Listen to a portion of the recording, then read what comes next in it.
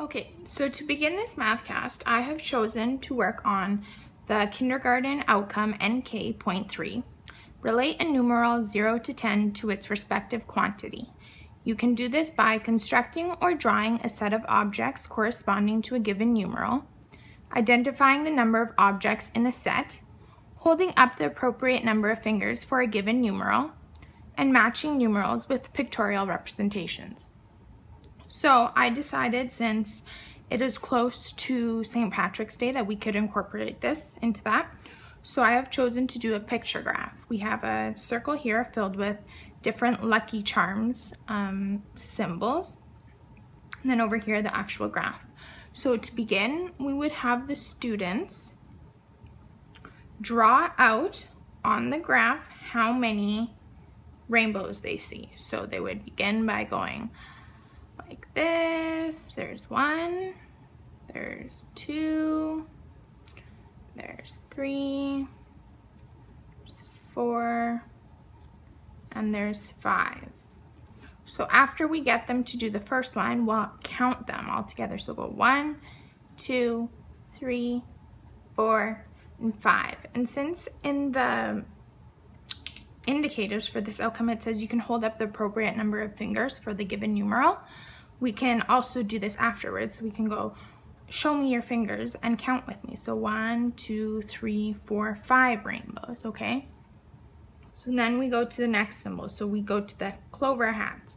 So we say, okay, there's 1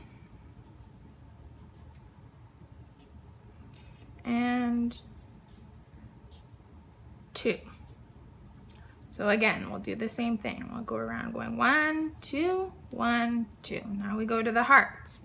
So how many hearts do we have? We have 3. So we'll draw 1, 2, 3.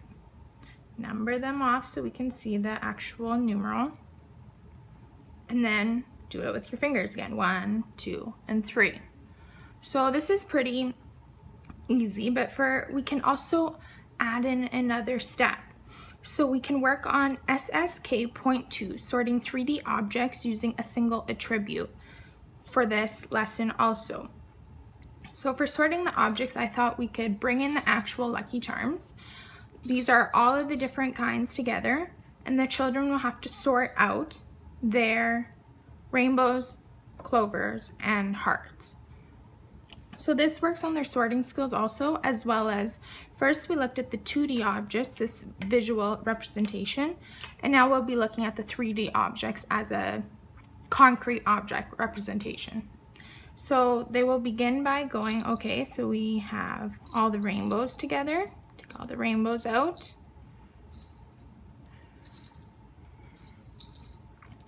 Take all the clover hats out.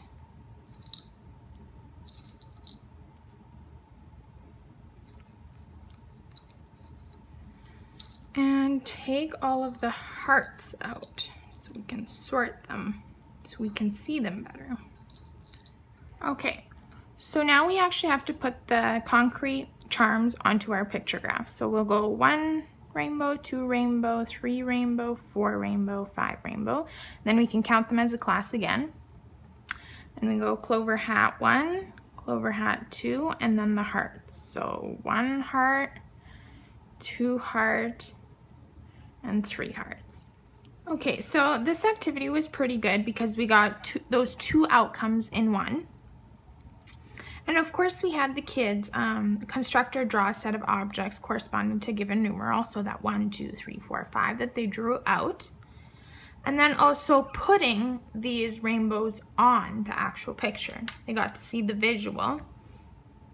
They also got to do their fingers representations, like 1, 2, 3, 4, 5, that help them see another way that you can count them.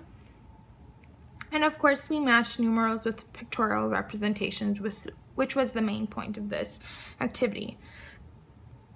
This is a very good activity because I could see myself really being able to use it with older kids as well. So instead of having a picture graph, I could do a bar graph in grade 2. So it'll be a little bit harder, but it's still the same concept. They will have their bar graph, we will label the sides together, label the numbers together, and then they'll be able to shade in 5 rainbows, 2 hats, and 3 hearts. So you could really differentiate with this assignment. It's really easy to do. So if you wanted to differentiate, you could have the students only draw the rainbows, maybe, if that's good enough, or you can have the sorting done only, depends what they're capable of. And maybe if that's too hard, you can just have the kids tell you how many rainbows there are. So you could tell them, okay, so can you tell me how many rainbows there are here? And they could say 1, 2, 3, 4, 5. That's just as good when you're differentiating, because each kid works at their own level. So this is a really good activity for that. I guess that's it. Thank you for watching.